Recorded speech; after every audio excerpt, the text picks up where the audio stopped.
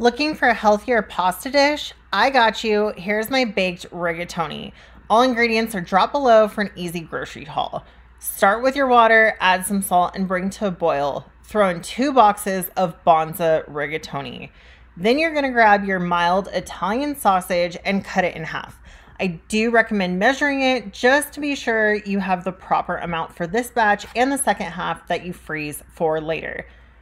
Now you're going to take your pound of ground chicken and throw it in a large skillet heated on medium to high heat and chop it up.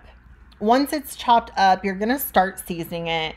The first seasoning is going to be Italian seasoning. Now with all of these, really measure with your heart. It's personal preference. There's no right or wrong amount. Secondly, you're going to add your garlic powder, and I do love garlic, so just saying. Next, garlic Asiago, and mix it up really, really well. You're going to continue cooking this until it's about halfway done. Then you're going to use a strainer to get rid of excess liquid and fat from the chicken and set that aside just for a moment.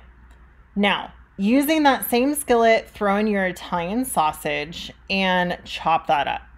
Same thing, you're going to cook it until it's about halfway done. Then you're going to add that chicken mix back in and mix well. This is going to really help blend the flavors together, and it's going to be that much better. Add in a little bit more Italian seasoning, and this time you're also going to throw in some garlic salt. I told you I love garlic.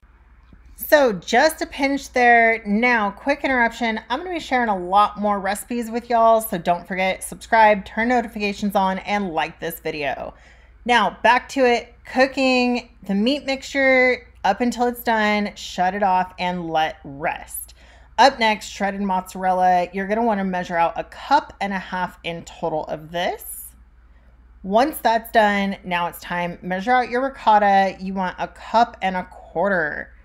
After that, it's time to layer. Take your 13x9 pan, spray it with non-stick spray. I prefer avocado oil here. Make sure the edges are done well. Grab your pasta, and you're going to use about half of it, pushing it into the sides and making sure that it's nice and flat. This tray is going to fill up.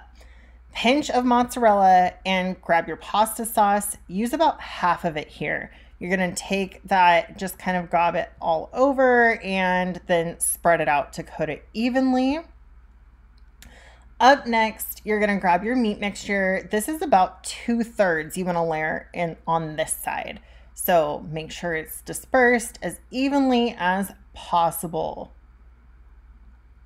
After that, another small amount of your mozzarella all the way around, and you're going to use all ricotta here. So just, again, large scoops of that. Once it's all scooped out, you're just going to press it down so that way it is spread a little bit more evenly all over the dish, and a little bit more of your sauce just evenly spread over.